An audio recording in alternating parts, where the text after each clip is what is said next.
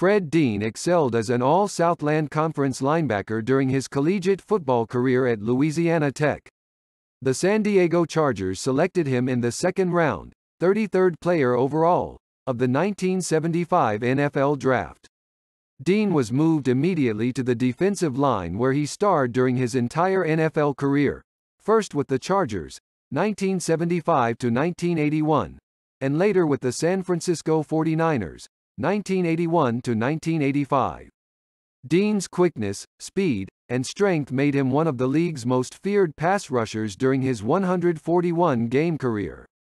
Although the sack did not become an official NFL statistic until 1982, if numbers tallied by the teams were included with his official sack count, Dean's career sack total would stand near 100.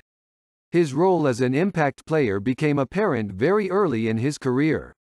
As a rookie for the Chargers in 1975, Dean recorded 7 sacks, 93 tackles, 63 solo, 30 assists, and 4 fumble recoveries.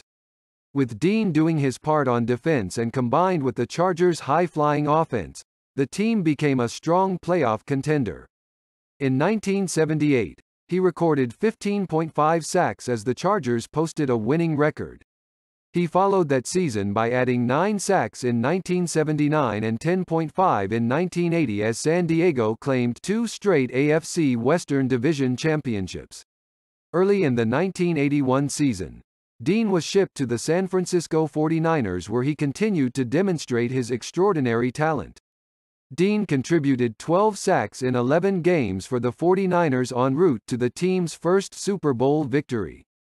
Dean's finest year came 2 seasons later when he led the NFC with a career-high 17.5 sacks. Included in that total was a then NFL record 6 sacks in one game. He set the mark during the 49ers' 27-0 shutout of the New Orleans Saints on November 13, 1983. In all, Dean played on 5 division winners. He played in 3 NFC championship games and in 2 of San Francisco's Super Bowl victories, Super Bowls 16 and 19. Dean earned all-conference honors 4 times, twice with the Chargers and twice with the 49ers. He was also named to 4 Pro Bowls, 1980 to 1982, 1984, and selected All-Pro twice, 1980-1981.